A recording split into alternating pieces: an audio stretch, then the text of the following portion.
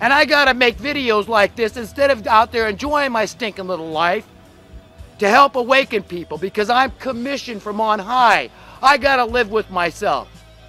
I gotta have a clear conscience. I've gotta be true to myself. So that's why I make videos like this, to try to help wake people up, because I want to be happy. In order for me to be happy, you have to be happy.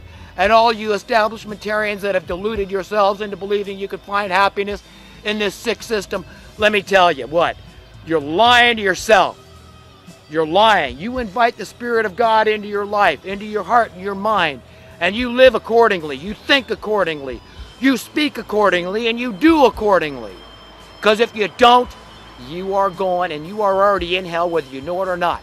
It's like Jesus said. He said that make sure when it came to money and God, you cannot serve two masters. You will either hate the one or love the other. Okay? But you can't do both. And many people that have deluded themselves into believing they can find happiness, while countless others, increasingly so, suffer unnecessarily because of monetary-based invention of an establishment.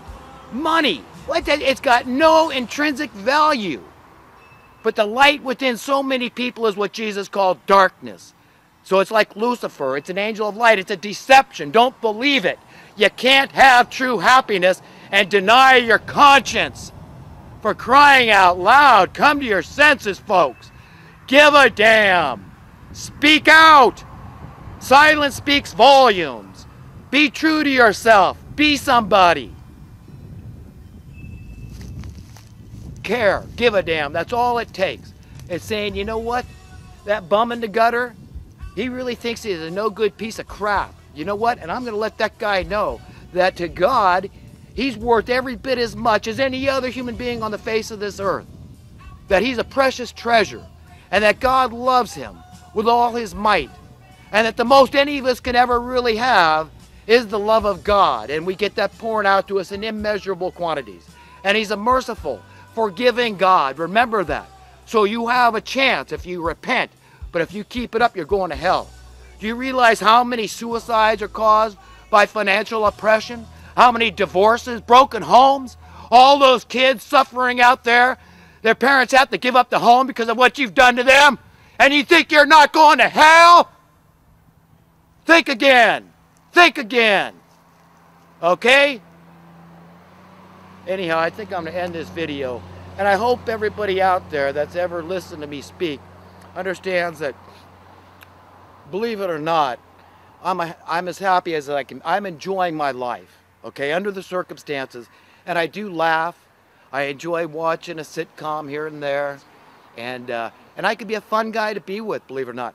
But the way that happens for me is by getting things off my chest, by speaking truth as best I know it. And you can know truth. Otherwise, nobody would ever seek truth. Nobody would ever seek wisdom because it'd be unattainable. It is attainable. And when you get it, you see, oh my God, what a mess we're in, man. You understand? I mean, this thing has got inertia. Okay, so, you know, the idea of stopping poverty at some point and having a sense of a backwardation of poverty. So the disparity, instead of growing between haves and have-nots, was shrinking. Okay, that's an appalling thought to these people at the top. They don't want that. Do you think your landlord wants you suddenly to be able to be a homeowner? His business is being a landlord. Unless you're kept under his thumb, okay, then he's out of business. Do you get how sick this whole thing is? What this thing called money has done to us? It's turned us into a bunch of animals. Okay, they'd love us to start devouring each other. You've got price fixing out there. Do you understand the dangers of price fixing? Okay, I don't give a crap if they fix prices like we know on diamonds and so many other things that are just luxury items. I don't give a crap about that stuff. I'm not talking, my complaint isn't about those things. I'm complaining about price fixing when it comes to essential human needs like food, housing, and palatable water. Potable water, okay? That's what I care about. Because those are the things none of us can get away from. Okay, we're trapped. We need those things. That's where I object. You're killing people. That's what price fixing does. People say, oh, they don't want to do that. They need consumers. That would be true. In a free market, supply and demand based economy, that would be true. That's the illusion they want you to believe. That's what they want you to believe about immigration. That it's all good for business. Ask the Chamber of Commerce. Ask landlords. Ask the people at the supermarket. Everybody that's making money off a higher population. Okay, all the employers out there with the cheaper labor. Okay, but with price fixing, none of that, all that stuff is moot. You understand? It's all off the table. It doesn't matter. Because no matter how few people are buying their crap, they'll put it on their backs as much as they can. They just raise the price. So instead of selling quantity of stuff, they just raise the price. So if they used to have to sell 2 widgets to make a profit, now they only have to sell 1. And they can make even more profit just by raising your cost of living. A hidden tax. You understand that they've turned us all into sons of hell. Just paying your rent, just paying your mortgage, just paying your taxes, you consent to this system. Well, I'm not going to do any of those things without at least speaking the truth to everybody that needs to hear it. And a lot of it's you mainstream media, you politicians, okay, and you top banksters out there, okay, because you got to assume your local bank is going to get away with whatever they can, okay, whatever's not going to land them in the slammer, okay. It's about the policies that emanate from the Federal Reserve Bank, the most powerful currency in the world because it's the world reserve currency. They've caused problems all over the world. I got a friend from Palestine. I talked to him. You know what they do in Palestine? They buy people houses. It'd be cheaper to just do that than set up these agencies with these high-paid jobs that revolve around the problem of poor people that can't afford to pay their rent. And then they're paying their rent in perpetuity. If you just bought somebody a house, at least it'd be done and paid for at some point, then they could pay property taxes. The same with the crime. All these prisoners that cost $50,000 a year per inmate in California to keep them in jail. I say give them $25,000. Say, look, keep your nose clean. There's not enough jobs out there. Go surfing. Go skiing. Okay, take a cross-country trip. Take a cruise. Do what you want to do. Hang out on the beach, man. But there ain't enough jobs. Maybe if you really want, okay? But you gotta want that job if you know, because you're already, you know, you got 25 grand a year and you don't need the money. Okay? No, they don't want to hear this. They don't want solutions. The last thing they want is for the people of this planet to get a taste of freedom. Because that's what sound currency would bring. It would bring freedom not just for me, but for you and for everybody else. Because eventually you have a level playing field. And you disincentivize all the evildoers out there that are all about money, that love money above all else. They love money more than you. And millions of, billions. I mean, if it came down to so many people, establishmentarians, that are doing good in this system, they got a nice portfolio, it's working well for them. If they had a choice between half the people of Earth dying in a nuclear war or them keeping their fortunes, what do you think they'd take? Yeah, you know it. A lot of them would take money, and you think they're not going to hell? Okay? God is not mocked, folks. God is not mocked, and you remember that. You put that in your pipe and smoke it. You think I'm the crazy one for being an idealist? Oh no. Oh no, no, no. No, it's you. You're the crazy one. Jesus said, be ye perfect as your Father in heaven is perfect. Okay?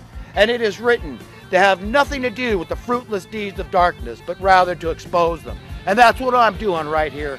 And I know right from wrong. Everybody does. But we're not taught it in school, are we? We're not taught the golden rule has any value. Just pure simple ethics of treating others in life the way you want to be treated. You be willing to be on the other side of your business transactions.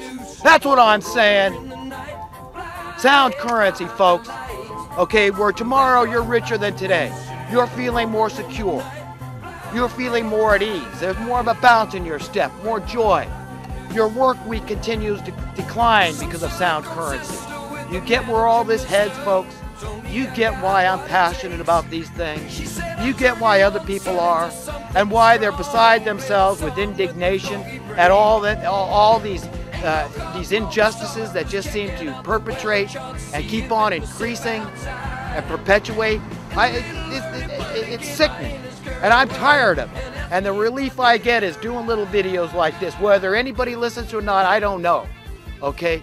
But even one person out there that picks up on it, and he spreads the message. And that's the way it works. Because it's coming, folks, and nothing can stop it. The wicked people that have been running this world, they would love to stop one thing from happening, and they can't. And that's the truth coming out. Okay? That is valuable education. Okay? That's accurate information. That's what leads to wisdom and knowledge. And that is the time we're living in, folks, when they cannot get away with this anymore. But they're going to be like a mad bull in a china shop. They're going to wreck up the joint as much as they can before they're forced. They're forced to stop. Just because there's no more minions left to fight their fights, to pay their bills, like they're big fat leeches. That's what they are. They sit there and they suck off us. When really the most valuable thing any nation has going for it is its workers. Because nothing gets done without labor. And yet look how they're subjugated. Look how they're marginalized. Look how they're treated. Like second-class citizens. And without them, you'd all starve to death. You'd all go without water and electricity and gasoline. Without getting your automobile repaired. You understand how I see. See, folks, you can see if you try. You ask God, you say, God, please help me to stop being evil. I'm addicted to it. I love money. I love the system. You better stop doing that, because you know where it leads. You get to go hang out in the world with people just like yourself. That's what's going to happen. That is exactly what's predicted. Jesus said, when I return, he said that I'm going to separate the people, the wicked from the righteous, like a shepherd separates his sheep from the goats. That's what's coming down, folks. That's what's coming down. And then all you hypocrites, all you people that have lived by a double standard, okay, all you elitist scum out there, you get to go hang out together. How much fun is that going to be for you? And you think I'm not your friend? I'm your best friend, and people like me are. Warning you, just like Jesus did, and he was hated for it. Well, I don't know how you could hate me. I don't know how you could hate Jesus, but you did. Because he stood up for truth and justice and righteousness and mercy. Anyhow, folks, I think I'll wrap it up, and I hope you had a good day, and you have a good day, and hopefully we'll get to talk again sometime, huh?